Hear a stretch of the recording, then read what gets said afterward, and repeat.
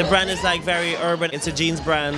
It's just easy to wear. It fits perfectly and it's fun. And I think that's just something that shows in the brand. This time too, it's not so much denims, they're also going into leather. So they're stepping up a little bit, making it maybe a little bit more mature. We're doing a deep side part, pull back behind the ears because the shirts, the tops that they're wearing has a little bit of, high neck, high collar.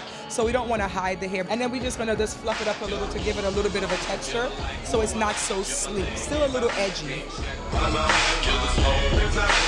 For the collection, because it has that kind of rockerish feel and it's also very straight and there's not a lot of pattern, we're pretty much rocking out this very heroin chic, gothic, rockerish look, that no blush, no lip, all on the eye. So to pair them together, it went hand in hand.